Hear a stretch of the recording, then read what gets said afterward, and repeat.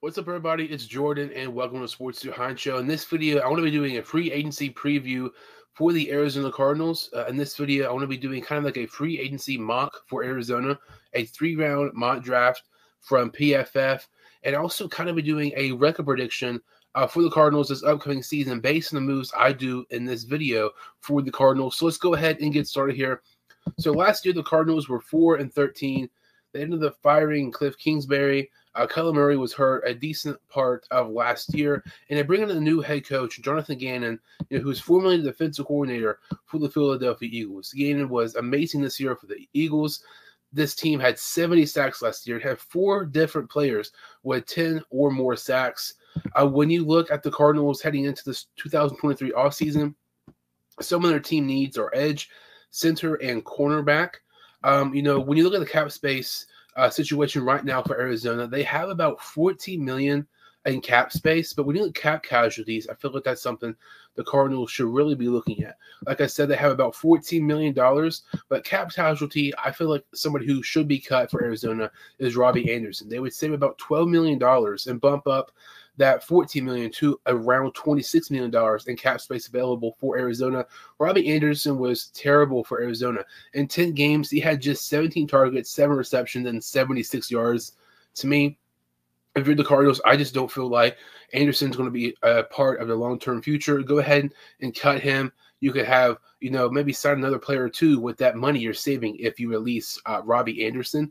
Some of the re-signs for the Cardinals, I have them re-signing corner Byron Murphy. Like I said, corner is a need for Arizona, and if it's already a need to begin with, if you were to lose Byron Murphy, that would be even worse for this Arizona secondary. He's one of their best players on defense. I feel like retaining him is pretty much a must in the offseason for the Cardinals.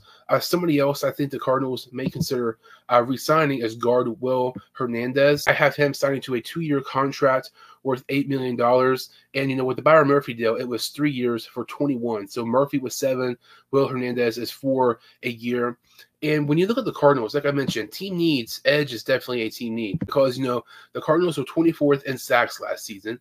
And, J.J. Watt retired. He had a really surprising good year considering his age. He had 12.5 sacks last year. They also have Zach Allen, who's a free agent. I feel like they have to re-sign him. I had them re-signing Zach Allen to a 3-year deal worth $24 million because when you look at Zach Allen and J.J. Watt, when you look at last season, those players combined for 50% of Arizona sacks last season. Arizona had 36 sacks last year. Allen and Watt combined had 18. So I feel like it's very important for Arizona to keep Zach Allen because you're already losing a big presence on the edge with J.J. Watt. But if you lose Zach Allen, that could be very, very bad for this Arizona defense. Last season, Allen had 5.5 sacks, 10 tackles for loss, and 20 quarterback hits. I feel like he's a little underrated. People don't really talk about him enough. But I feel like it would be really smart if Arizona would re-sign Zach Allen to a 3-year deal worth $24 million. Look at some of these free agent signings here. Cardinals, like I said, they don't have a ton of money. Even with, releasing Robbie Anderson like I have them doing here, they only have about, $27 million. So I already had them re-sign 3 players in Byron Murphy, Will Hernandez, and Zach Allen. When you look at the free agency money, they really don't have a lot to spend after their re-signs. There's only one really guy to me. I have the Cardinals signing in free agency that is not one of their own players currently, and that is center Connor McGovern. I had them signing him to a 3-year deal worth $24 million. When you look at Rodney Hudson last year, Rodney Hudson only played 4 games for Arizona. He's getting up there in age, but by the time the 2023 season starts, he's going to be 34 years old. I feel like the Cardinals should maybe just go ahead and move on from him if Hudson doesn't retire. But I would be surprised if Hudson is a starting center at week 1 for the Cardinals in the 2023 season. McGovern is a guy, to me, I think is honestly pretty underrated. When you look at Hudson, like I said, he played 4 games, 300 snaps, 2 penalties. He had a 58 PFF grade. McGovern, he had 1,111 snaps, 4 penalties. He had 5 sacks, but his PFF grade was nearly 70.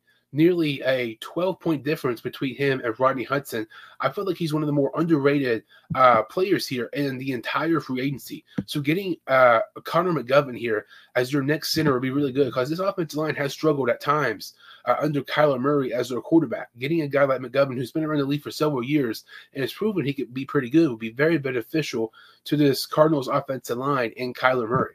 So that was really the only free agency signing outside of Arizona I had them signing.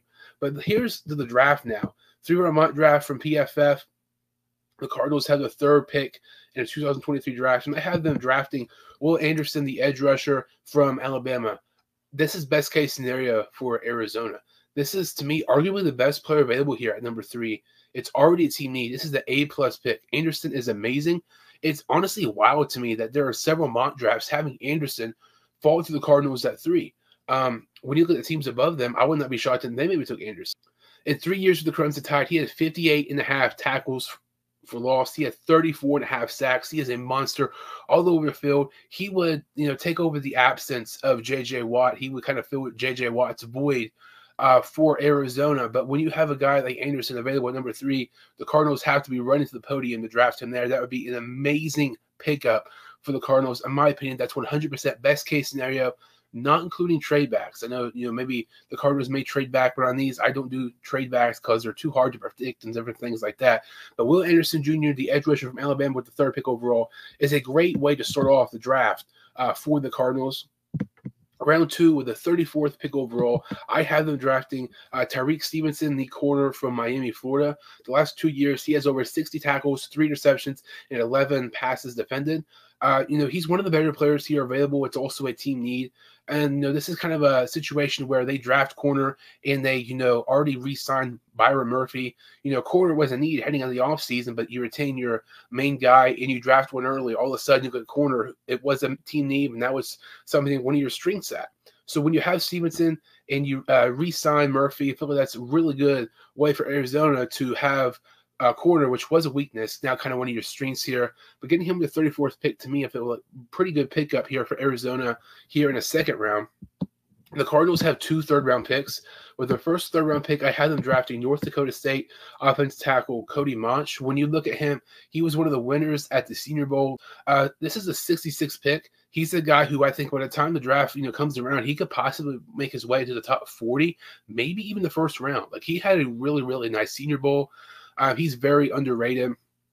And when you look at him, I've seen several things talk about maybe you move him to guard.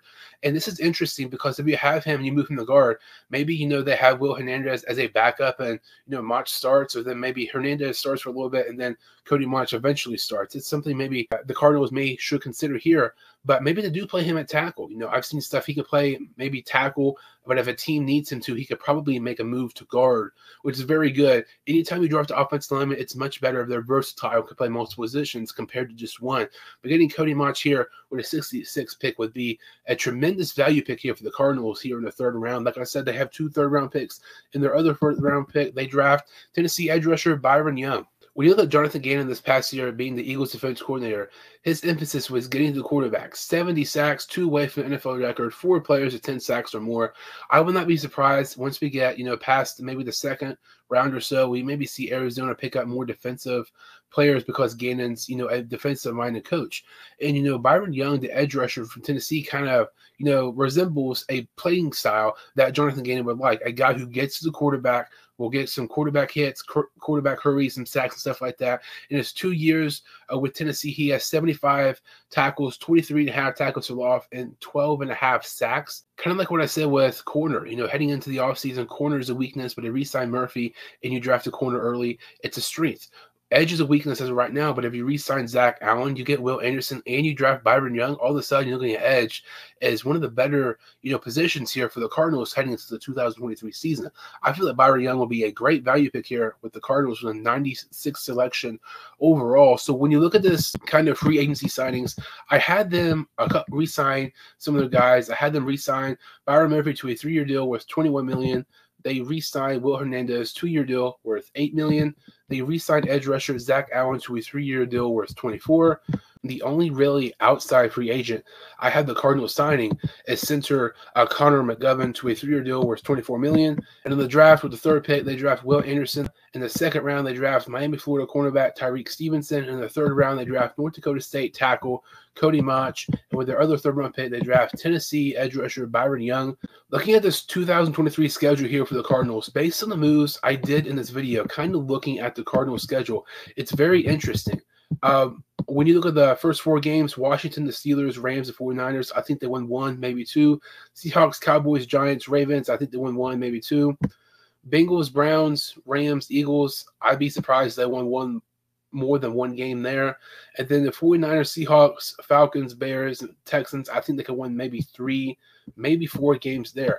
So when you're looking at the Cardinals 2023 schedule, based on the moves I did in this video for Arizona, I have them going 7-10 this upcoming year.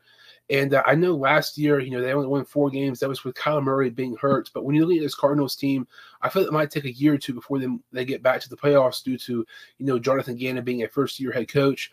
That about does it for this video. Comment who you want the Cardinals to draft and sign in free agency. If you're new to the channel or if you've seen my videos before, I would really appreciate it if you could like this video and subscribe to my channel. Thank you all so much for watching, and I'll see you all next time on the Sports Dude Hines Show.